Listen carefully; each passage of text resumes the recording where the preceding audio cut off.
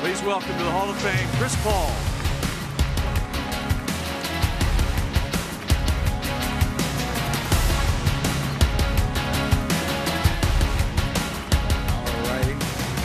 Here we go. Guess they say the worst for last.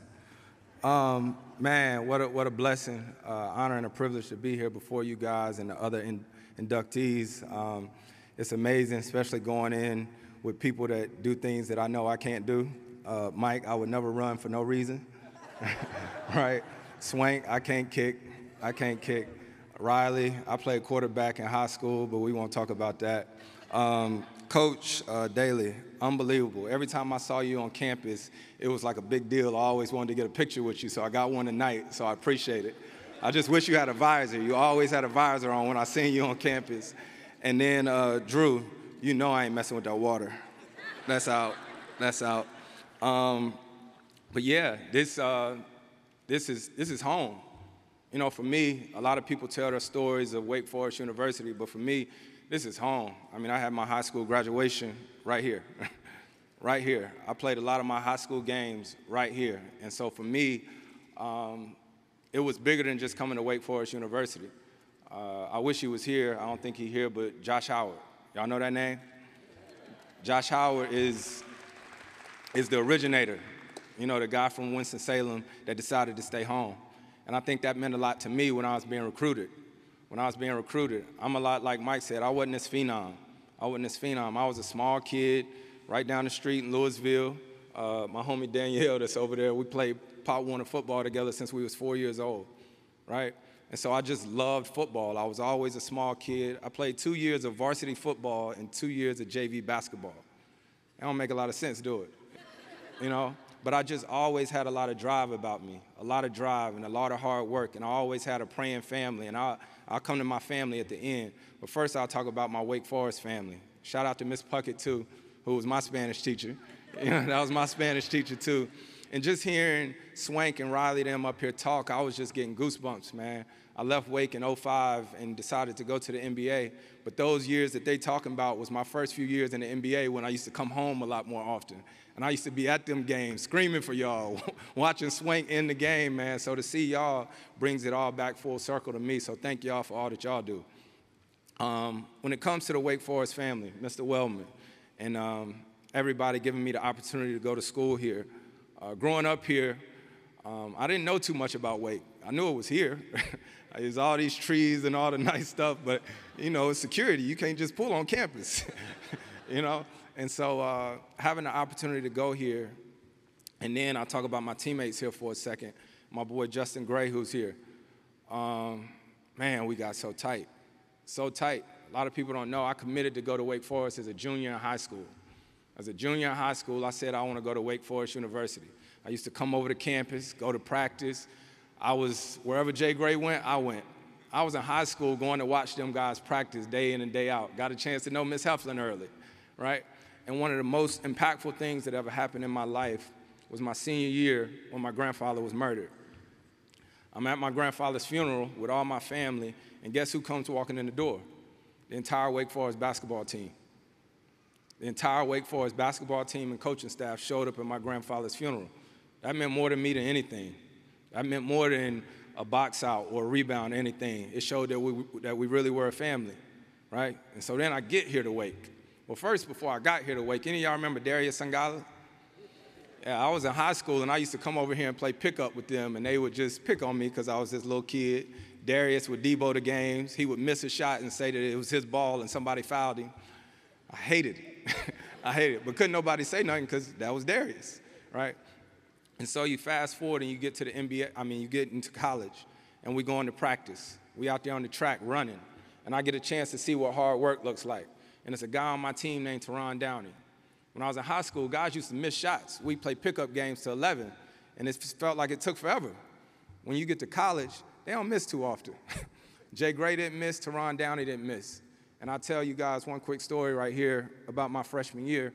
I came into Wake, and they had won the ACC championship the year before. Teron Downey was a starting point guard. I was a McDonald's All-American. Everybody knew me. I was happy to come here to school, but I wasn't supposed to be the starting point guard. Teron Downey had to have a appendectomy, right? a week and a half or so before our first game against Memphis. So Coach Prosser put me in the starting lineup. Teron came back to practice a couple days before our first game. And I was like, man, what coach gonna do? This Teron team. This Teron team, what coach gonna do? Coach let me start that first game against Memphis, and we won. And the rest is history, right? So you think about how God works in mysterious ways. Who knows what would have happened if that didn't happen to Teron? It took a lot of hard work, but the thing that it showed me was that Teron, day in and day out, he showed me how to work.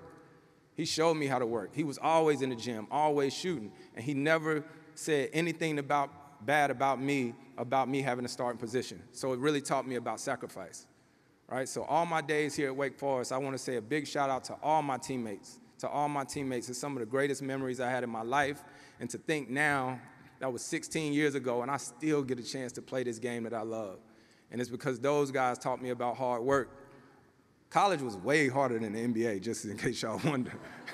You know, Jay Gray, he know, man. Preseason conditioning, that was one of the reasons why I went to the NBA, because it was hard.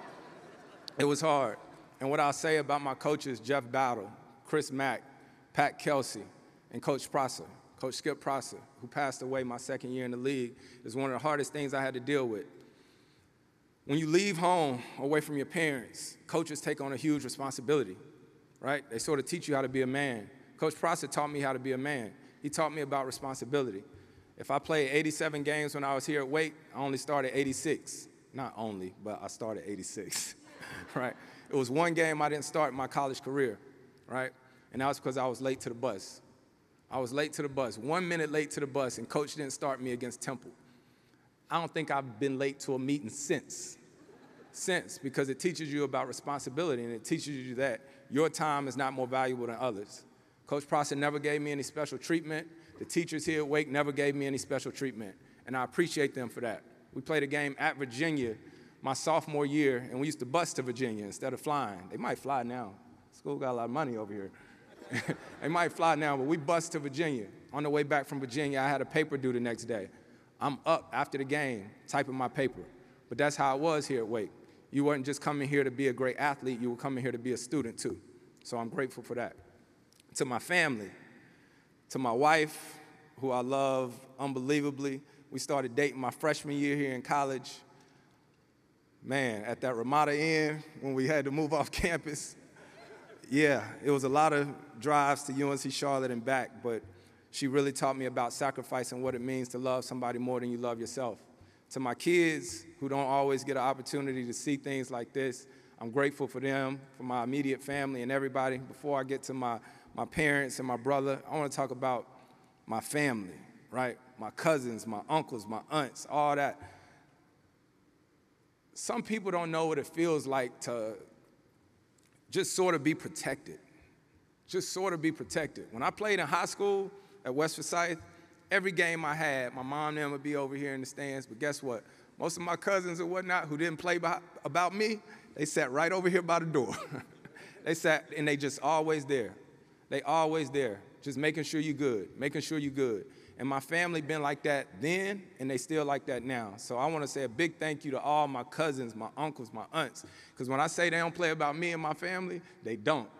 They don't. And there's no type of words or whatnot that you can express for that. To my brother, my big brother, my older brother, CJ, everybody know that's my road dog. My brother is my partner, my business partner since day one. I'm not here without him. All the fights we had in the backyard growing up, all the butt whoopings we got from your mommy and daddy because of us growing up. I think one of my most memorable experience here at Wake was my sophomore year. We got a chance to play my brother's school in a preseason game. Beat them 102-57. Beat the brakes off of them, you know. But it was such an amazing feeling for all of my family. All of my family. We got a chance to play against each other. I was a sophomore, my brother was a senior, and he's always been there for me ever since, even before that. But even now, if y'all watching one of the games, that's him about to get ejected by one of the refs. Anybody that get ejected during the game, that's probably my brother. And to my parents, to my mom and my dad, they just consistent, like you were saying, Riley, consistent, always been the same. My folks always been the same. They still here in Winston, always. always been at my games. It's always been my normal.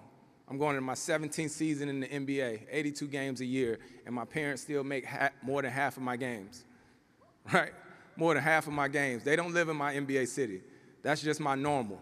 You know, that's my normal. That after a game, I see my parents. They've always been there, and they continue to be there, and I'm grateful for that. My parents missed one game in my entire college career, and that was when we played at NC State. That's why I was laughing.